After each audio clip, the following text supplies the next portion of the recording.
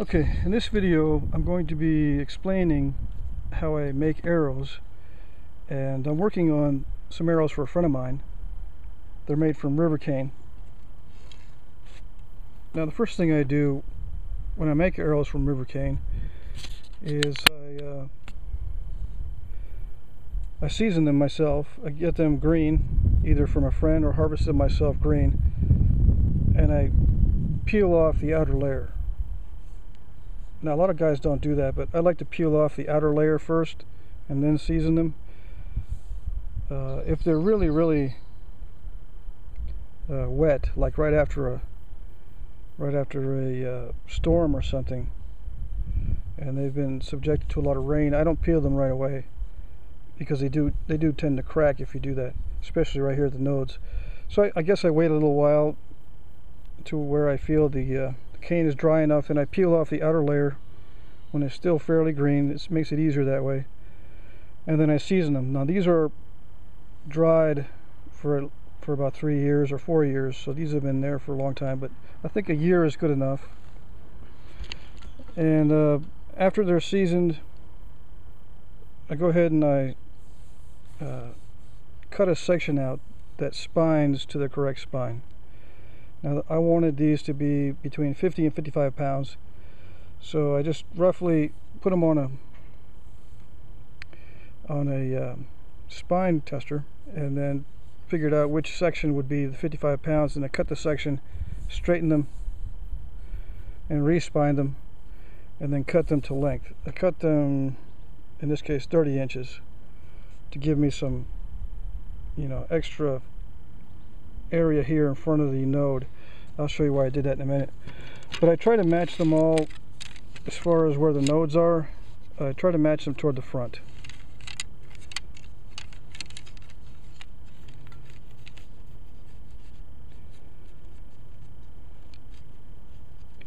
See, all these nodes are matched here. The other nodes I don't pay attention to. And at the bottom, I try not to get the node to be at the very end. So after I spine them, straighten them, I weigh them. Now, even though they're the same spine, in a lot of cases the weight differs a lot. Let's see if I can find the latest one I've got.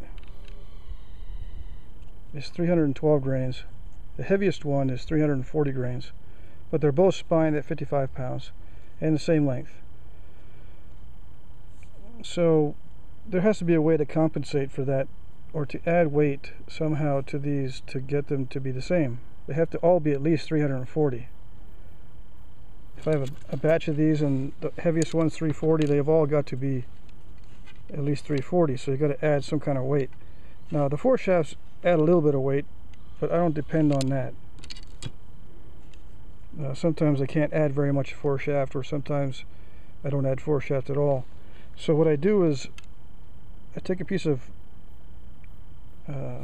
grounding wire, copper grounding wire, and I glue that inside the node, inside this section here. That's one reason why I like the node in the front. And these are, give myself about 3 inches in this case, to make sure I had enough space for the wire, because the difference between 312 and 340 is quite a bit. Now these are for a 50-pound bow, so the total grain, the good practice would be, the total grain weight for a 50-pound bow would be a 500 grain arrow for these type of arrows, these traditional type of arrows. So I've already added some copper in here, so I'll just weigh this so I can show you what I've got this weighing at now.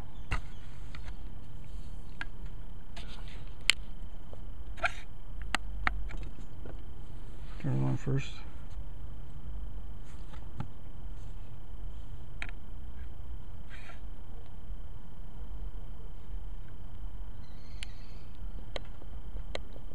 I don't know if you can see that, but it's 408.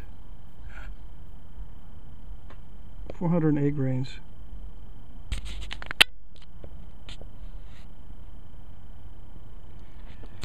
So I've got to get them all up to about 408 grains. Now to do that, like I said, I use copper. And I just glue it inside here. So after I got them all to, what did I say, 408, around 400 grains a piece, I start figuring out what I'm going to do for the mounting of the arrowheads. Now for these, I chose 4 shafts, and these are Osage. I've got plenty of Osage scrap, so I just sand out some of these dowels on my sander. You know, I rip them on the bandsaw square, and then I round them off on my sander, just by hand, kind of like I did that bone arrowhead. Anyway, I also taper this on the rounded part of the sander. Now this angle here roughly matches this angle here on this stone reamer that I use. And what I do is I just ream the hole, you know, so that's going to match up with this tapered foreshaft.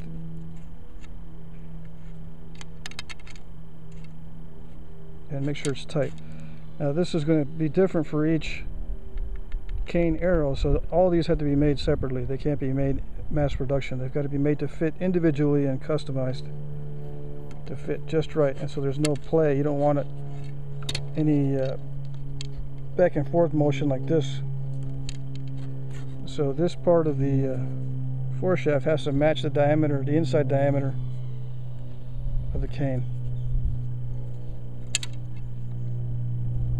Like I said, I round these on the belt sander on the rounded part of the belt,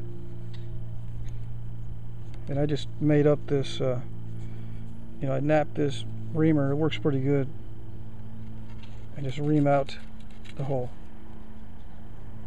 I do that on all of them, one at a time, to fit the 4 shafts.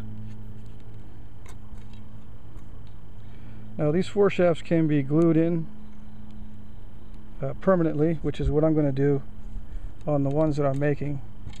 I'm going to finish out, I'll finish out these 3 completely, but those other 3 I'm going to be sending off as a kit, so they won't be complete. But I'll go over the process of how I complete these in upcoming videos. This is the first in the series.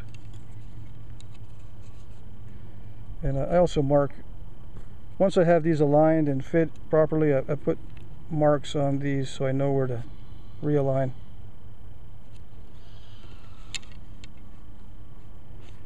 Now the next step, after I get the 4 shafts and the shafts matched up, there is an important step in here I forgot to mention, is the wrapping of the cane here. Now I just wrap with regular thread. I like to use this here. It's 37% cotton and 63% polyester. It's a very strong thread, and I use this for mounting feathers and for mounting the arrowheads for the arrowhead wrap. I'm going to be using mainly modern materials, well, basically all modern materials for these arrows.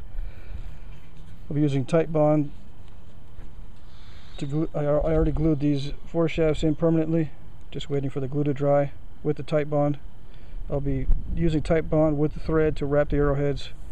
I'll be using Titebond with the thread to wrap the fletchings and to wrap the nock just ahead of the nock so it doesn't split the cane. These are primitive arrows, but they're basically modern primitive arrows. I'll be using obsidian arrowheads, and this size is legal in most states. 1-inch base, 1-inch wide base, no barbs, which means basically straight base. And there's a big difference between the modern interpretation of a hunting point, either stone or obsidian, and real ones. Now these are reproductions of a couple of Southwest point styles, or Texas point styles. And you can see the big difference between what they used to really use for hunting and the modern interpretation.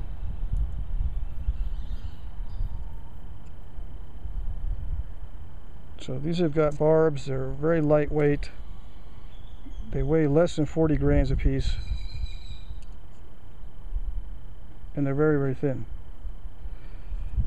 These weigh on average about 60 grains, relatively thick, so they're durable, and 1 inch wide at the base, which meets most laws for hunting deer, which is what these will be used for. So these are arrows for hunting deer, made of river cane. I hope I've covered all the steps here. Let's see. I didn't mention how much the foreshaft and the arrowheads, they add up to about 100 grains. So at 408 plus 100 grains is about 508. It's going to vary a little bit. So about 500 grains is pretty good for a 50-pound bow, which is what these are for.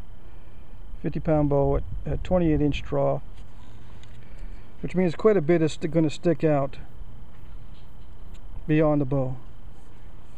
But there's two reasons for that. I like to keep the weight forward as much as possible on the arrow. I could have put the copper weight inside this part of the arrow and still kept it, you know, the weight in front of center. But for me, the arrows fly much better if they keep the weight as far forward as possible. And that's why I match the nodes up front. It kind of gives me a backing for the copper wire so they back up into it.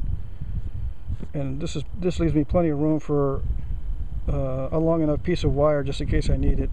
And also for the foreshaft, the part that inserts into the cane has to be, you know, sufficiently long to give enough stability. So that plus the copper, I give myself about 3 inches just to be safe. They don't touch inside usually.